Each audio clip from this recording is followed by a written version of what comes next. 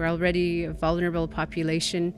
Imposing this amount of pressure on a community is going to magnify those vulnerabilities. We live along the highway of tears. We're already concerned about our women. Research shows that when a mine or a big development comes in, that it's usually women that are impacted. There's intergenerational trauma issues that are existing in the community. But having the mine there is really exacerbating all of these existing issues. And it's making a lot of challenges more difficult.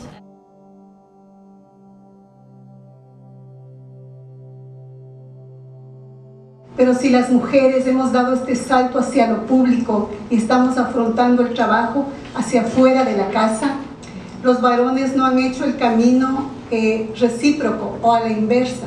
Las mujeres, además de estar en estos trabajos, siguen cuidando de esos cuerpos vulnerables que no se puede dejar de hacer. The women are the nurturers of the resources as well as the family. So with lack of food and water supply, so that's an additional burden for the indigenous women. We have a way of helping one another, which we cannot practice anymore because we don't have lands.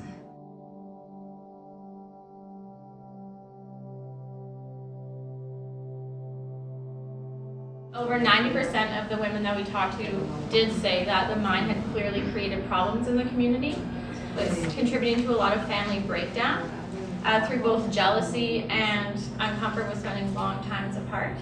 The scheduling also means that children are being unsupervised while their mother is at the mine. This is a community of over 3,000 people, and they have one daycare that has about 25 spots. There are a lot of people who are still unemployed, but now the people who are employed are making a lot of money. So there's been a very dramatic increase in inequality. Also, the higher incomes are enabling existing addictions. So alcohol use is on the rise, bootlegging is on the rise, especially with people bringing alcohol and drugs through the mine site.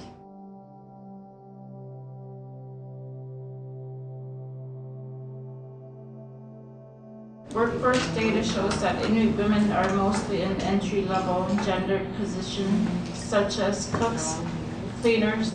The benefits have been very unequal in the community. Average income has increased greatly for men. It's increased by over 50%, but women haven't seen that increase. The unequal benefits is creating divisions in the community that weren't there before. In Canada, 3% of the mining workers are women. In Quebec, it's 1%. So what kind of jobs are you saying the women that you're bringing to their communities?